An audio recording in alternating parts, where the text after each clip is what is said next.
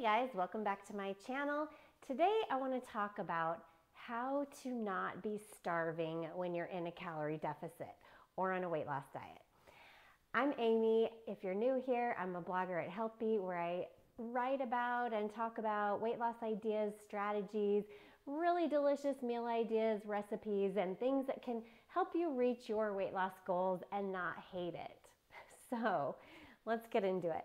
Now, the last few months, while I was trying to lean out for a recent bikini contest and lose about 10 pounds, I posted a lot of my daily meals on Instagram. Well, a lot of those days I had 1,200 calories, and a lot of people would ask me if I'm starving. Why, how can I eat 1,200 calories and not be very hungry? And the truth was, I actually did not get hungry on 1,200 calories. And so I really thought about a lot of reasons why this could be, because normally my appetite's insatiable. I love to be full. I love to eat a lot of food. I could out-eat anybody. In fact, another one of my problems is I eat really fast. I'm always the first one done with a meal. And so eating fast, being able to eat high volumes of food obviously was the reason I had a weight problem in the first place. I've never had an eating disorder. I just love food. That's really my whole story.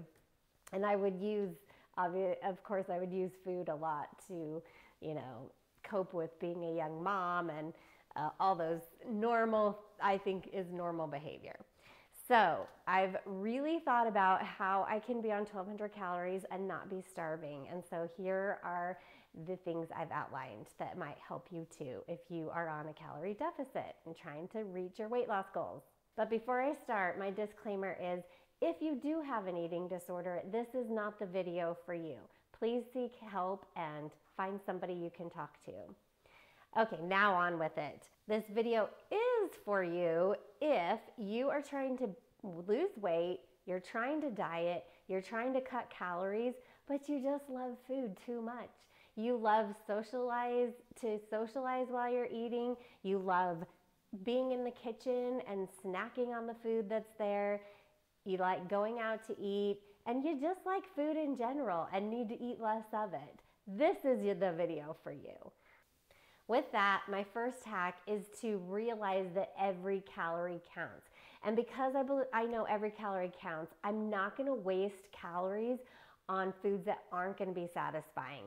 For example, I'm not going to drizzle oil over my broccoli. And you can do it after you've reached your weight loss goals. I've been able to be more flexible after I've reached my goals, but during a deficit, if you're putting 150 calories worth of oil on broccoli and all you're eating is the broccoli and you don't notice the oil, then it's not going to keep you as satisfied as just eating 30 calories of broccoli, because you can have the same amount of broccoli. So every calorie counts.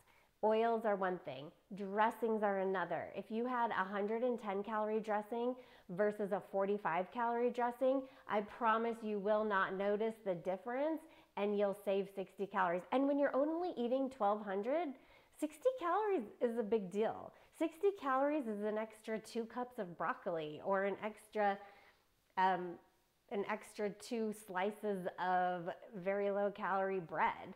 Which leads me to another one. If you can have 2 slices of Sara Lee 45 calorie bread or 1 slice of 110 calorie classic bread, you're gonna feel like you ate more with the 2 slices of the low calorie bread. So every calorie counts, most important. The second thing is because every calorie counts, to make substitutions where possible for lower fat items that can be substituted for higher fat items. So if you're baking, you could substitute applesauce for oil. If you are making pancakes, and skip the full calorie syrup in favor of sugar-free syrup. So making substitutions where you honestly can't tell the difference is a big help, so you can eat more food. I know I've dissed on the keto diet before, but a lot of products marketed as keto friendly are very high in calories, especially a lot of the recipes I've seen on TikTok and Instagram. It'll be keto friendly, I don't know, protein bar, and it's like 350 calories. Oh heavens no, I'm not gonna eat a bar that's 350 calories where I could have like a huge pile of dinner for 350 calories and it will be a lot more satisfying. So watch out for things like that. Another hack I have is to really slow down. One of the, I've written an article on this, I'll link it in the description, but it was very pivotal in helping me to lose weight as far as mindset goes. And that is just to be present and slow down while you're eating food. Let me explain. I read a book, The Joy of Half a Cookie. I had loaned it to somebody and for years I couldn't find it. And I just remembered who I loaned it to, and she moved cross country. So I finally bought another one. You can buy used books on Amazon and it's the best thing ever. So I got it for like $3. I don't know why I didn't get it before. But The Joy of Half a Cookie talks a lot about how we can unconsciously eat a meal, and 20 minutes later we're hungry again because we don't even remember eating the meal. If we're distracted on Instagram, or I used to have, one of my big problems like 10 years ago was I used to get the newspaper delivered. I loved getting the newspaper delivered for so many years, and I loved eating breakfast while I read the newspaper with a bowl of cereal. Except that because I wanted the meal to last a long time before I got to my day, and because I really liked reading the paper, when I was done with my cereal, I'd pour another bowl and I'd keep eating, and I'd pour another bowl and I'd keep eating. And I don't even know how many bowls I would eat because I didn't remember.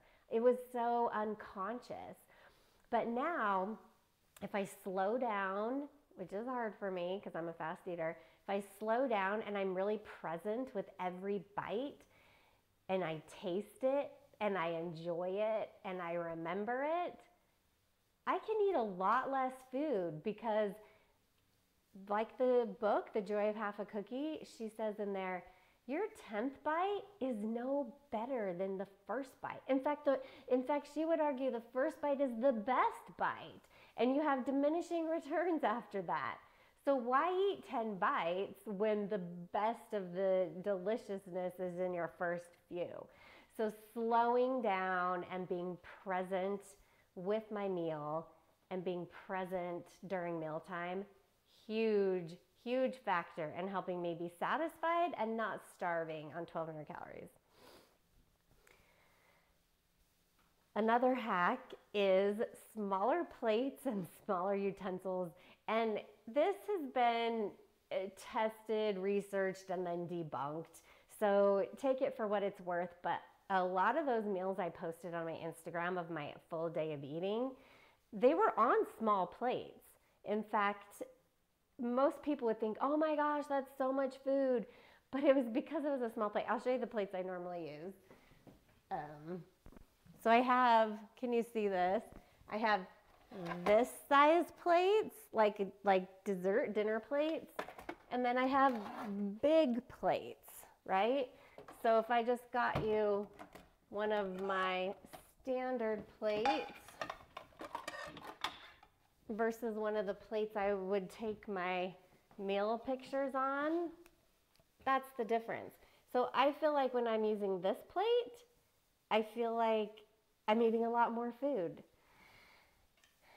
You're not eating more food. It just seems like you're eating more food. And I think our brains are the most important thing when it comes to not being hungry on a deficit.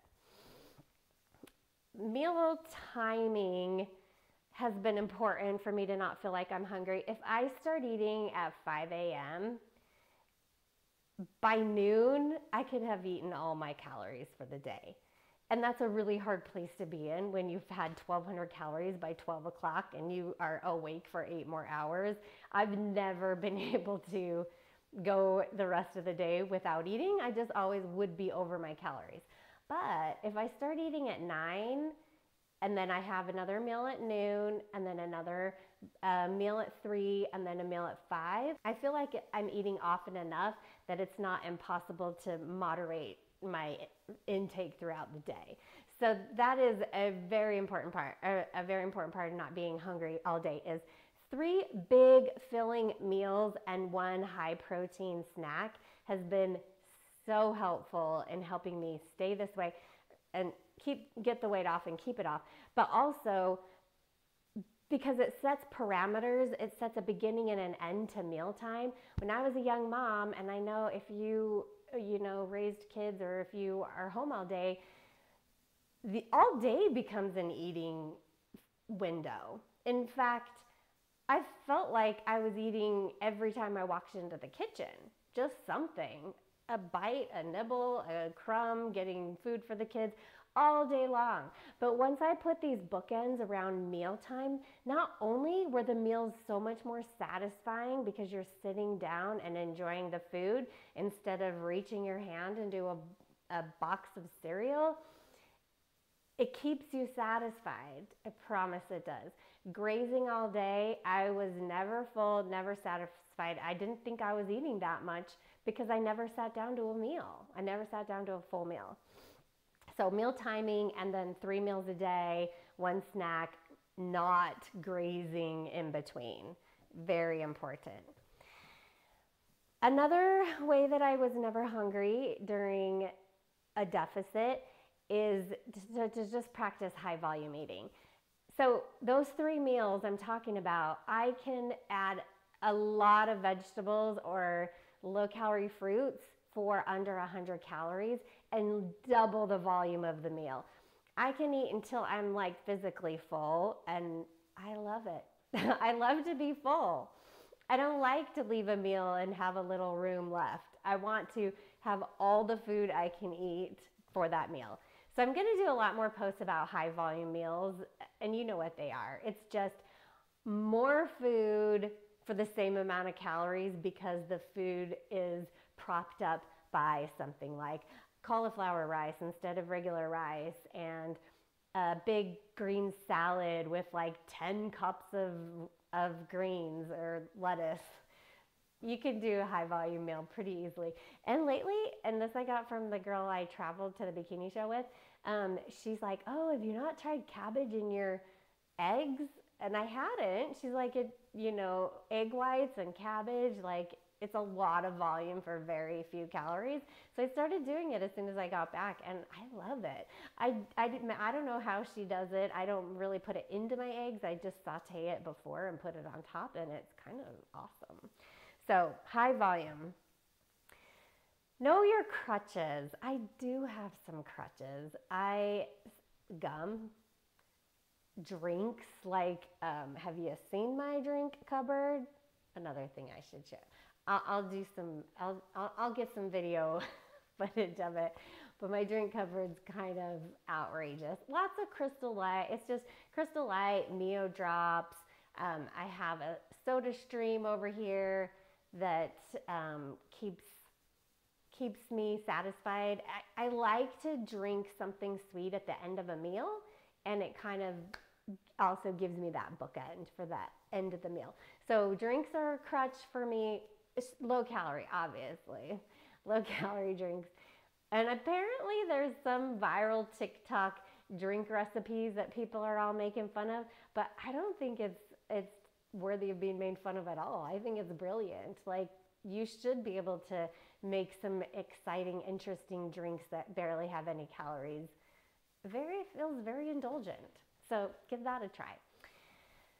Another crutch is gum, mints.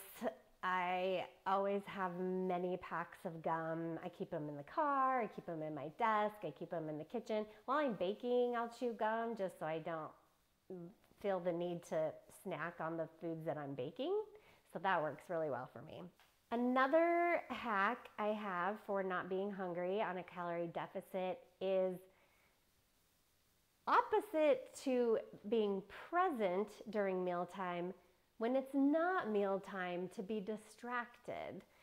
So if you love your job, great, work harder. If you are a stay-at-home mom and you need something to keep busy, get a hobby. If you are an empty nester like me, I work a little bit and then I do some indulgent YouTube gossip channel watching, which is, it's silly, but it keeps me distracted. I have a list of, you know how they always say, if you're hungry and it's not mealtime, go on a walk. Or if you've already eaten and you want to eat again, go work out, go climb a mountain. And to that I say, that's the last thing I want to do. Eating is way more fun than these hard things.